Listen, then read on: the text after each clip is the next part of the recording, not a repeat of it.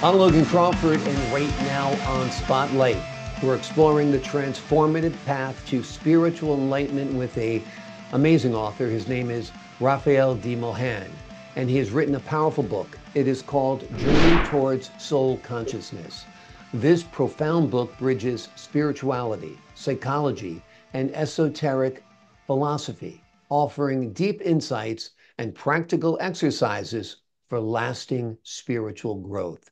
We're delighted to have this very talented author join us here today on Spotlight. We thank the team at Atticus Publishing for helping us put him in the spotlight today, and we ask viewers like you to support authors like him by subscribing to our channel and by purchasing his amazing book. The links are below this interview. Raphael, great to see you here today on Spotlight. Thank you very much, Logan, and thank you for bringing me here on the Spotlight Network TV. I'm appreciative of that. Well, It's we're great. appreciative of your time. Loved your book. Love having you here on the show to talk more about it. What inspired you to write this book? And tell me how it builds upon the work you did with your late husband, Elias. Well, the work is based on his esoteric system of vibrational sound and color, but also I combine that with my many. Uh, I have many years been in different spiritual groups, as well as psychology groups, and I have observed that though people were well-meaning and wanting to develop, there were some basic psychological issues they never really knew anything about, Mm, and that blocked some of their uh, development. mm. So uh, that's why I try to put it into words in the book. So it's based on my own experience in these groups, but also based on my own therapy in different contexts, spiritual psychology, psychotherapy, etc. So that is all come together more or less in this book. Yeah. Absolutely. I love the integration of the different disciplines. I think that's what makes this work unique. How do you define soul consciousness? What is it? Well, that is a tricky question. I do not define soul in the book Mhm. because it's all about the journey and not the end. There is actually no end as I see it. But, I have never met anybody who could define soul for me that would make sense. And if someone could do that, it would be an intellectual knowledge. I want people to experience in themselves what it is. And that's why I call it the journey towards soul consciousness. I think that's great because people can give a description of it. They can tell you what they think it is or tell you what they experienced, but your Yes, own experience is yes, quite unique, just like you're yes, unique. So my yes. soul is different than your soul. My connection to it is different than yours. I think that is very, very wise that you took that tactic, of course. Tell me about some of the practical exercises from the book that readers can begin using to engage their ego patterns and defense mechanisms. Well, actually, the book has three main subjects. The first I deal with is the psychological aspects focused on defense mechanisms. And that is really knowing about them in yourself is actually the stepping stones to expanding your self knowledge, your self experience knowledge, and that will expand your consciousness too, which is helpful in the spiritual development. So, and the second part of the book is more about the existential level of being a human being. And the third is about Elias De Mohan's 12-ray system. Um, in the part of the psychology in the book, I expand the concept of grounding. Mm-hmm. Because the word grounding is used in common language. It's just about putting your feet on the ground, but it's a lot more.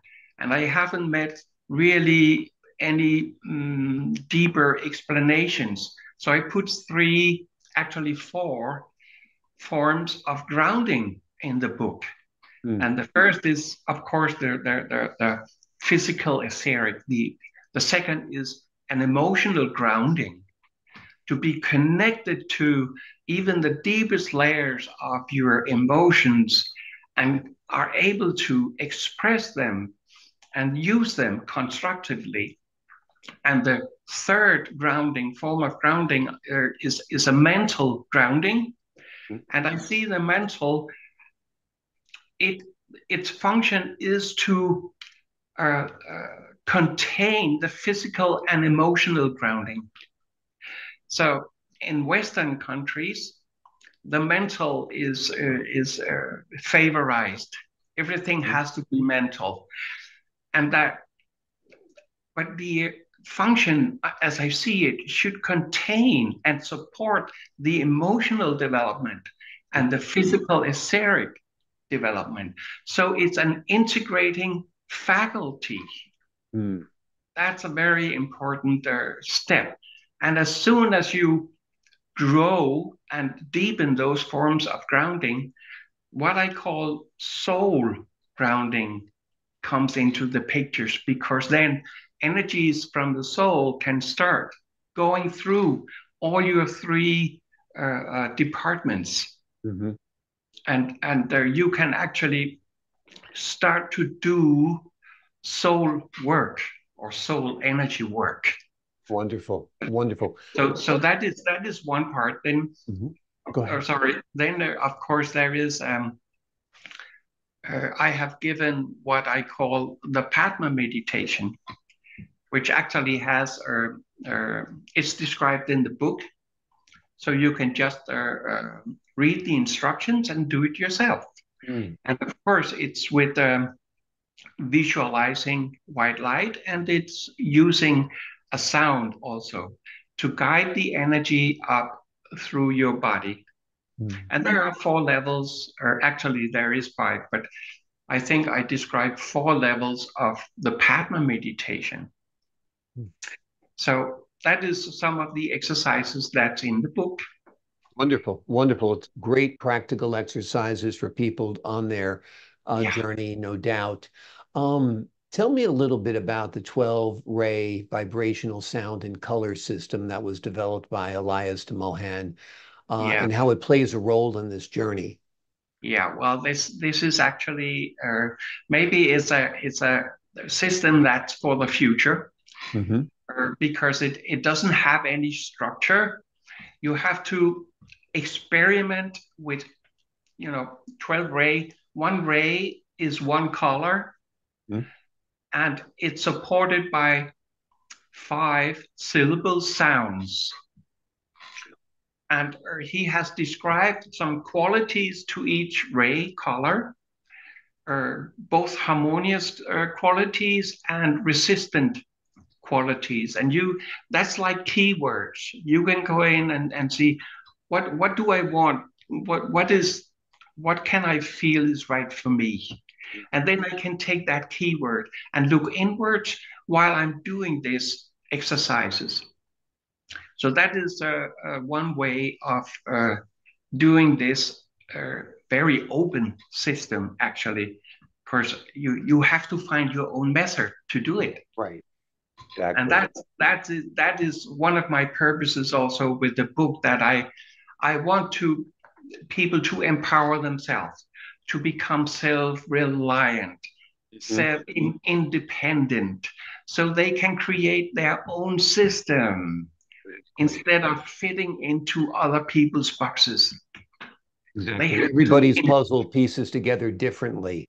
Yes. That's something a wise man told me one time, and it's very, very true. So we have to figure out our own puzzles. We have to figure out our own path.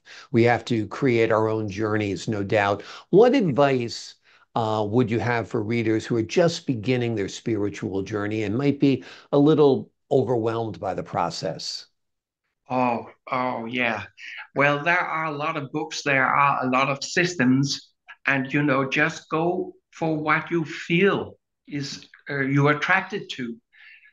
Try it out, taste it, but take what you use. Don't try to fit into a box because that's often when you are not self-confident enough. You're trying to imitate others and be like others. Be yourself. I have a saying here that says, if you can be present in yourself in the moment, you can do anything. Mm, But if you very, very can't, true. you can't make it anywhere. Yeah. So, most important, be in yourself, be present in the moment, in the now. That's very important.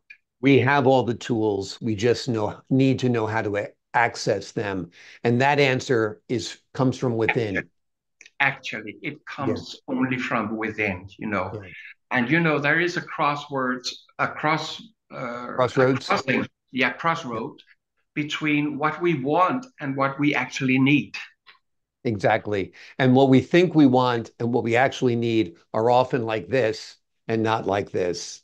Yeah. Yeah, and Yeah. that takes a lot of introspection Exactly. to Exactly. to Yeah. find the difference there. If we got everything we wanted in life, we might not be very happy at all. In fact, all you have to do is look at the people who have everything they wanted in life, and many of those things are material, and they're among the most miserable people in the world. So, Yes. I think it was Jim Carrey said this. Okay. He said, I wish everybody could be rich and famous so they Yes. could realize that's not the answer to the problem. You know, my first teacher, he was an East Indian meditation teacher. Mhm. Ramchandra, he's called, but he's not here anymore. But he was once asked the question, "Who is the happiest person in the world?" Very tricky question, and he answered quite promptly, "The one who is happy under all circumstances." Exactly. Exactly. In fact, I often say a happy person is happy despite their circumstances, not because of their circumstances. You can Yes, take a happy person and put him in prison. He'll still yes, find a way to be happy yes, because his set point is happiness. His yes. his perspective is happiness. His perspective is optimism. This has been a great conversation, Raphael. I truly enjoyed it. I think it's given great insight to our listeners at home and to the readers of your book as well. The name of the book is called Journey Towards Soul Consciousness. It is a profound book that bridges spirituality, psychology, philosophy, and offers deep insights as well as practical insights and exercises for lasting spiritual growth. Raphael, thank you so much for joining us here today on Spotlight. Thank you very much to you too. Thank you. I appreciate your time. And to the folks at home, I'm Logan Crawford thanking you for your time this time until next time on Spotlight.